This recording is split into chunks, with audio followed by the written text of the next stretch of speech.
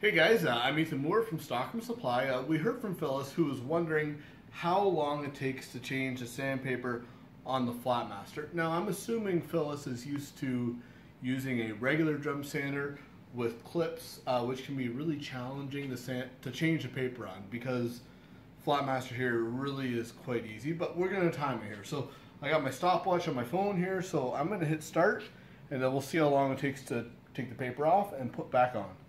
And start. So there's it off. Now we'll start again, this cut angle against the edge here. And we'll just roll it back on.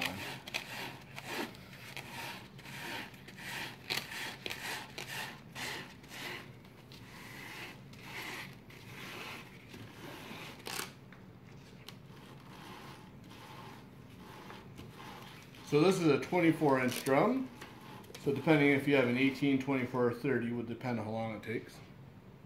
So we got about 35.75 seconds. So really, it doesn't take too long to switch it, especially if you're used to using a regular drum sander with the clips and all that sort of jazz. So yeah, if anybody else has any questions, you can email me at info@stockholmsupply.com or just comment on the video. Now if you want to see future videos, make sure you subscribe and hit the little bell so you get notified when a new video pops up.